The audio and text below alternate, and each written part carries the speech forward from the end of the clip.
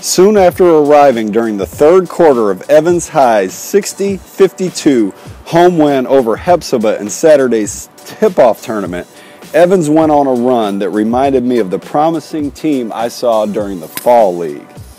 Even though the team features 2 transfers in the starting lineup, the Knights have quickly developed chemistry.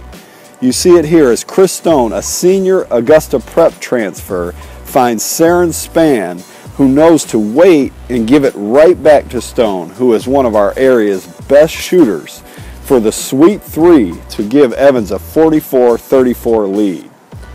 But Hephzibah made a couple threes in this basket to tie the game at 44. Evans would answer.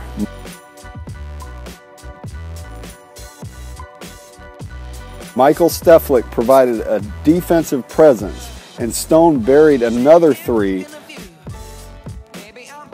before Spann provided the final blow, a catch-and-shoot 3 I caught with this still picture rather than video.